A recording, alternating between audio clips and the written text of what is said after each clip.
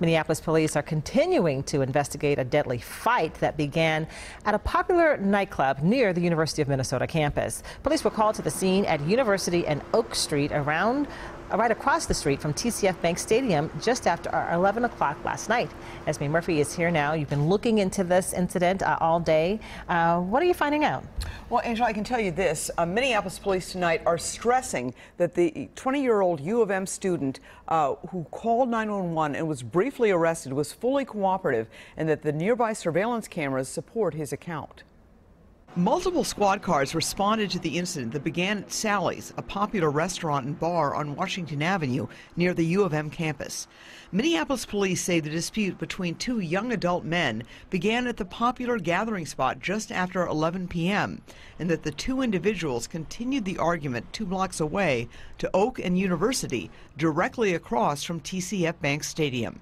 MPD spokesperson John Elder says no weapon was involved in the fatal incident, but declined to say what exactly contributed to the death. Other parts of the investigation will include whether alcohol played a part in this.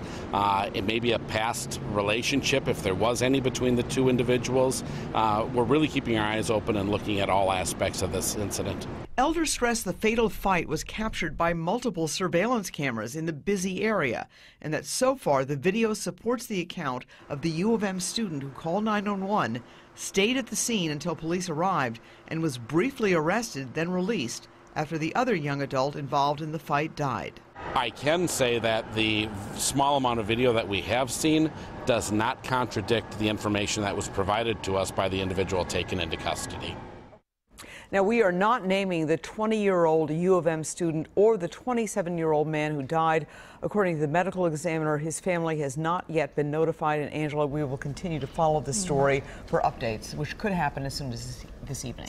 All right. Thank you, Esme.